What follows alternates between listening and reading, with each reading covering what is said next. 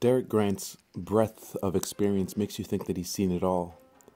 From the jazz tap ensemble to the whirlwind ride that was Bringing the Noise, Bringing the Funk, to directing Imagine Tap. But when you look in his eyes, you still see an openness to new experiences and a zeal for learning. He's seen trends come and go, and during the course of this interview, he made a prediction that shocked me. I couldn't or didn't want to get down with what he was saying at first, but then, like a true Pied Piper, tap dancer, he got me on board with an image of what is to come that made me want to practice harder. Extraordinary. The Interviews is a series about survival, how to survive in a life of tap. In pursuit of this question, it is with great pleasure that we sit down with Derick K. Grant.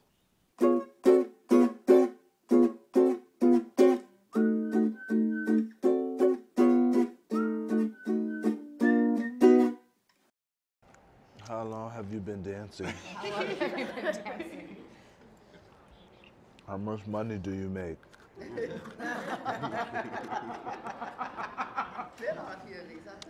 Yeah, I can play both roles. In Universal Dance Studio, when I was a kid, I come from a class of young people who try to outdo each other constantly. It wasn't enough to be your best, you tried to be the best. And no one said anything. It was never about bragging. It was never about having to plead your case for why you're the best. You just kicked everybody's ass and let everybody else talk about it and say, oh, he's the best, and she's the best, you know. And so that's where I come from. So in a rehearsal situation, I try to always be the best and at least recognize who's the best and then try to get them, you know, not and with no malice attached. Just try to, like, you know, if you set the ball, I'm trying to hurdle the ball. I grew up in Boston. Went to my aunt's studio, and my aunt grew up dancing with Diane. And when I was about 8 years old, Diane came back to my aunt's studio and started to teach myself and my two buddies. She exposed me to this world and these men and this whole other. Diane is almost single-handedly the bridge between, like, the cats and, like, the babies. Now, I make that statement knowing, you know, very well that I don't get here if it's not for the likes of Lynn Daly. Her willingness to take on a young talent and train a young talent and get me to another level as a professional. Brenda Buffalino did a lot for young people, ushering them from being students to being professionals. Diane's contribution and connection, you know, the older cats trusted her. They didn't trust a lot of people, if anybody. They trusted her. They trusted that what she would do with the information would be beneficial to themselves and to the overall. Most of my adult life, Diane not only was a part of every festival that existed, but had started every festival, or was at least the first faculty member of just about every festival that existed. You know, I'm sure there are a few that fall through the cracks, but I almost mean that to the T, like literally. You know, she's at the heart of every festival in the world. You know what I'm saying? That is crazy. Any cat between 20 and 45 is calling her Aunt Diane, has been practically on her lap learning about tap dance. And certainly a lot of her teachings came by way of Leon Collins and his legacy and his information, but her spirit, her ability to connect with and show compassion for and get young people to trust and fall in love with and have faith in her movement and believe in themselves because she believed in them. It's like a superpower. But you take her out of the equation and I don't know where tap is today. Almost, if not as important than any other figure in the game the last 30 years. If it ain't right, it's wrong.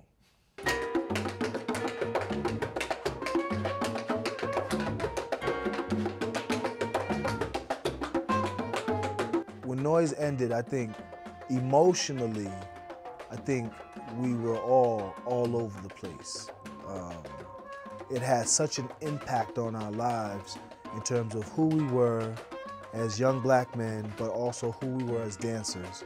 And also we were fighting to climb the ranks in the world of tap dance. And emotionally, we were all over the place. I think as a result of going through that struggle and surviving, I think we felt a need to reconsider our approach with the dance. I've worked my butt off, my chops are straight, I hope you're doing the same or I'm gonna just cut you. You know, rather than come so aggressively, I think we try to really just connect and really just share a positive energy and attract as many people as possible through this positive, healthy, safe climate. That's been going on for a while now. Like a parent to his child, I'm thankful for that to a certain extent. At the same time, I feel like the dance on the whole, in terms of the kind of materials that we're producing, the fact that a lot of people feel like they can be a student one day and be on stage, you know, the next. And unfortunately, to a certain extent, that's true. But the fact that that's true is not really helping the dance that much. I remember when I was young, you hear stories about cats having to sit in Le Cave for a year before they could even think about getting up there and that's a jam, that's not a show. So, you know, the idea of a student developing the skill set to then become a professional and them having a fast track now as a result of this kind of welcoming environment, I think it's kind of made our products a little soft. The time is coming for a darker day. And I try to prepare my students in the way of how they think more so than giving them more steps. You know, they have a ton of steps. I'm inside their head. We expect musicians to know tunes. Right. And another challenge from Jimmy was like, learn tunes. Don't just call a tune because you heard somebody call it. Learn it. Learn the words to it. Learn the music. Know the tune inside and out. What are you thinking about when you dance? But what are you thinking about when you're preparing to dance? And how far are you willing to take this? When you meet a challenge, when you meet that hurdle that seems bigger than life, are you willing to fight and do what's necessary to overcome it, or will you surrender? I don't really expect answers from them, but I think that from that point on, when I pose that question, I expect them to work with a different level of seriousness attached to it. Because quite frankly, when it does get darker, I'll be worrying about myself more than my students. I think because I'm out here creating work, I'm out here trying to be taken seriously, I got the Soul Dancing sponsorship and all of that, that will be tested. You know, sooner or later, I'll try to do a little marketing campaign with Soul Dancer somewhere, and a cat's gonna be like, oh yeah? If it's real, show me, and jump on the wood with me. If it's real, let me see. And it's up to me to hold it down and let them know, oh yeah, it's real. Like, you can come if you want to, but you're gonna get cut. You know what I'm saying? And you know, I mean, people are like, how bad can it get as tap dance? All right, sounds good, but I've been there. You know, I've been there when, you know, cats is bloodthirsty and every jam is not friendly. And I'll tell you how it starts, to be quite honest. It starts with private jams. It starts with certain people feeling like they're not getting anything out of the big old thing that everybody comes in. They want something very specific, so they have their own thing over here. Then the cat hears about it and is like, why not me? How come nobody's hit me up? And tries to get in, and they're like, nah. And then that's when it starts to get dark outside. You know what I mean? Because rejection forces us to look at ourselves.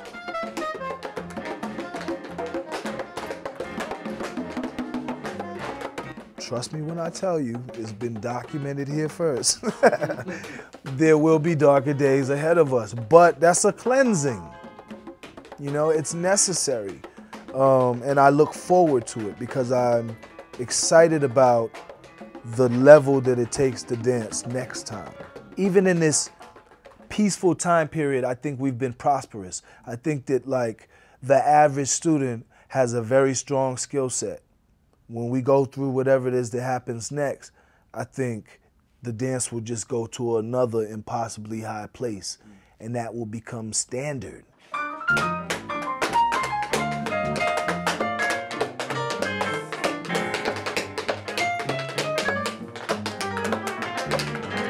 Listen, some people will never feel it and think that I'm bugging, but those people almost don't matter. It's gonna be the cats that are really trying to push and leave an impression in the dance. Does that mean you have to, choreograph a bunch of shows or, direct a few companies or whatever? I mean, there's so many different ways of doing it, and I would love to do it all, but I don't think it has to be any of that. What I do think it has to be is your level of commitment to tap dance. Simple and plain, because through your commitment, you attract energy. You attract others who are interested, and they see how hard you're working, and then they're attracted to that work ethic. It's always about the dance. You know what I mean? And that's when I say it's gonna get dark, that's gonna be the criteria again. I think right now, you have some people who are clearly amateurs jamming with people who are professionals, and we all jam together, and it's no big deal. And it's nice that the pro would humble himself to dance with the person who's only had 2 classes, and that's all fantastic. What is any of that doing for tap dance? Now, you could say it's building an audience. You can say it's building interest, and I would agree. I think you're right.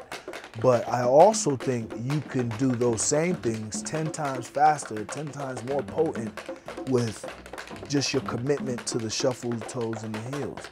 If you're kicking ass, if there's a jam and that jam only has 3 people, never mind 15 at various levels, you have 3 or 4 of the best cats that's in the room at the time going at it, the kind of attention and energy and education that would happen as a result of that, I think is on a whole other level. And I think that's necessary. Do I think that people, shouldn't be included? Do I think that people should be left out? No, but I think there's a time and place for everything. I remember being a child and not being allowed to be in certain conversations because I was not old enough yet. The same should be true with tap dance. A jam is a conversation. And certain people are young in their tap years. You're not old enough to be in this conversation yet. Grown people are talking. I know people are gonna be mad for me saying so, but I'm excited about it. I think the level of the dance is just gonna, go to another place, and I'm ready for that. I remember at the Colorado Tap Festival, they had a room, like a little movie theater, that had footage all day. 24-hour footage, and if you didn't have a class, you could go in there and catch a bar of whatever was playing at the time. Imagine if, like a festival, you had the band on deck in a room somewhere, and they're always just vibing, and if you didn't have a class, you could go in there and just shed. Wouldn't that be sick? That'd be cool. Just to be able to vibe with live music every day. It's just a way of life. In order for me to get the best me out of myself, I try to be humble, I give thanks, I say prayer, I practice. I try to eat healthy, I try to be respectful. In all of those choices that I make I make them because that's the kind of man that I want to be. It's the kind of man I want people to see when they see me. Tap dance is a part of that formula. Practicing tap dance is a part of that formula. I think if you don't practice, your blade just gets dull. I don't really know any other way of saying it. Certainly you'll still remember how to do it. It's just not as sharp and not as clean. And that sharpness and that clarity is the point. It's the kind of thing where you come out bursting with fruit flavors and got all kind of ideas for 4 minutes, and then 5th minute you go dry.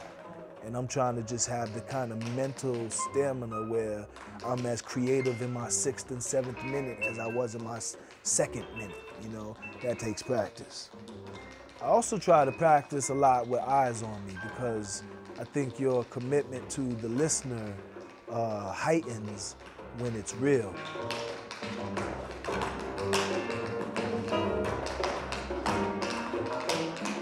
I think watching students grow into becoming professional dancers and seeing the kind of professionals that they are has informed me and changed me as a teacher more than anything else.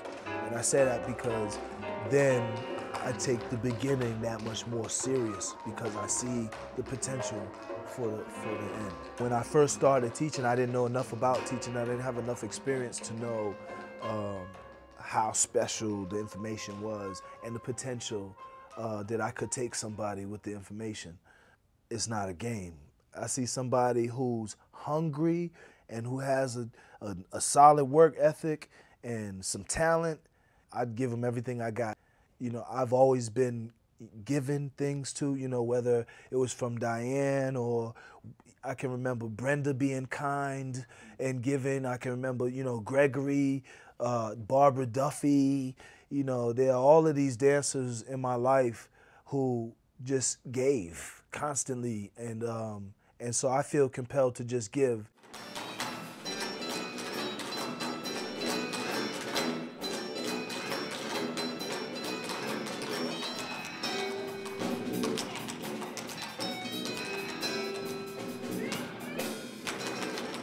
Imagine Tap was a huge challenge.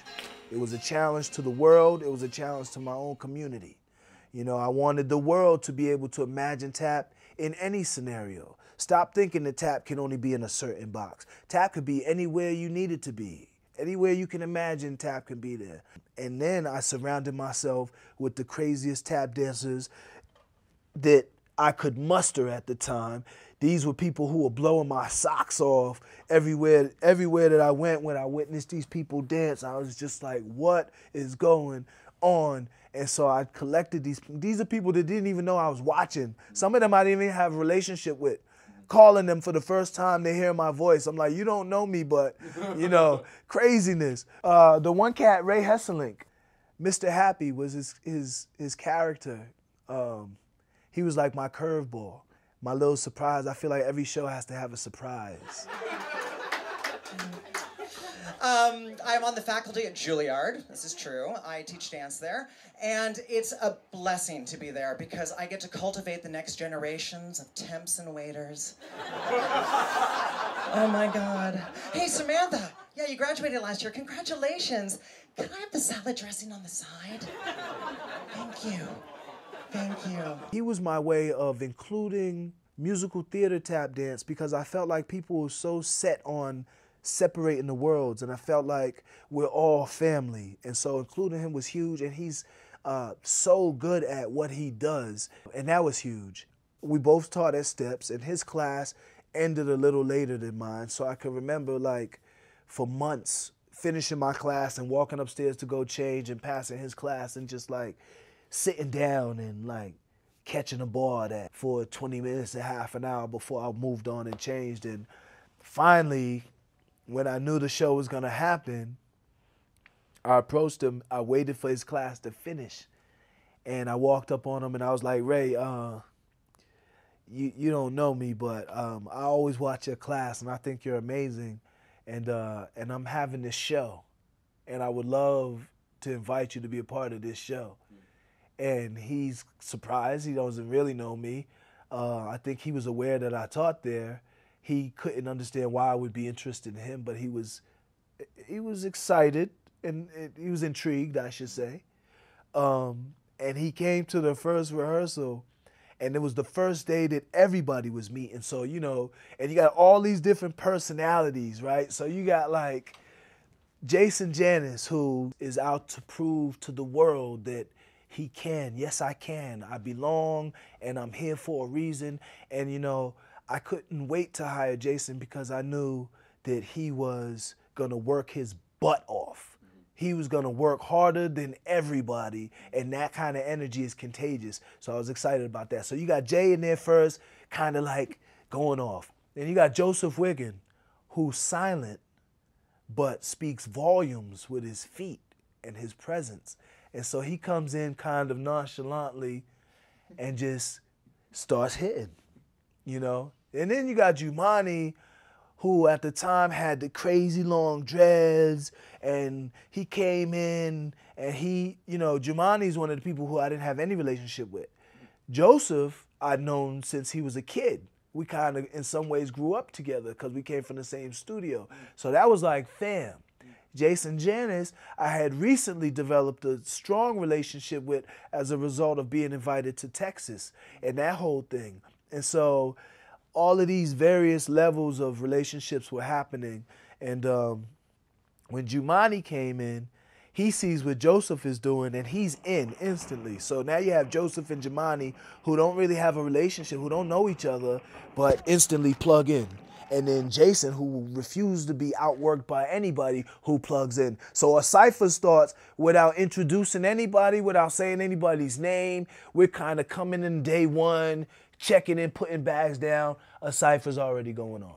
We're in.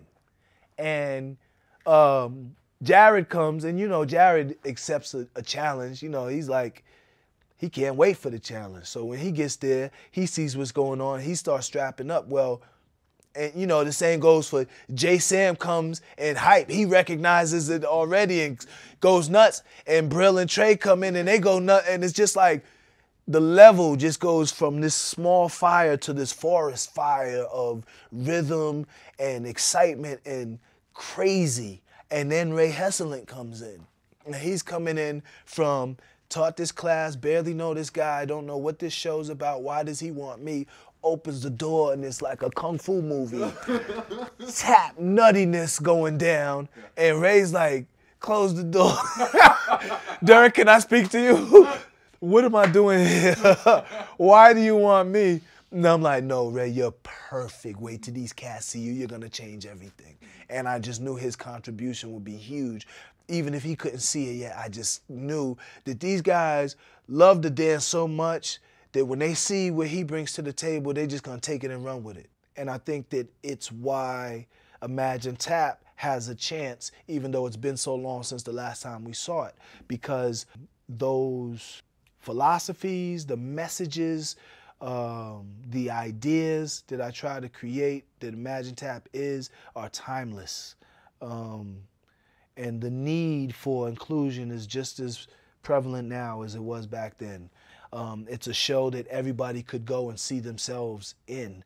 And I know firsthand from growing up in show business, you watch shows like Black and Blue where, you know, it's everybody's favorite, but, you know, such and such couldn't be in it because they weren't black. And you always hear these stories from the dancers, oh, I couldn't be in it. But it was cool, but I couldn't be in it because I wasn't, you know, Noise Funk, I wasn't a guy, so I wasn't black, I wasn't, you know, so there's always this asterisk next to the show. It was a great show, but, you know, I couldn't be in it, so it was all right, you know.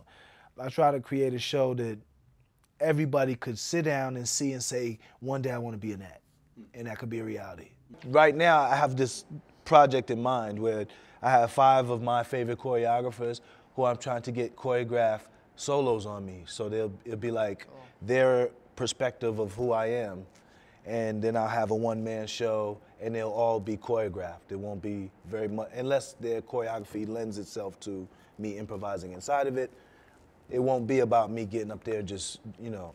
In your quest to be the best you can be as an artist, I think it's easy to lose sight of the joy and the experience that is tap dance from a fan's perspective, from an audience perspective. Just the joy in witnessing somebody who is in love with what they're doing and is honest with what they're doing and who is vulnerable and willing to share whatever is going on in their spirit at that time with you openly. I think that it's easy to lose sight of that and to get so deep into yourself that you can no longer celebrate the other selves that are around you. I feel like my process growing up, I've always been in the wings watching my whole life. And I've always been excited about being on stage. And I get a kick out of seeing cats in the wings watching. And just the irony of that switch after having been a kid for so long watching.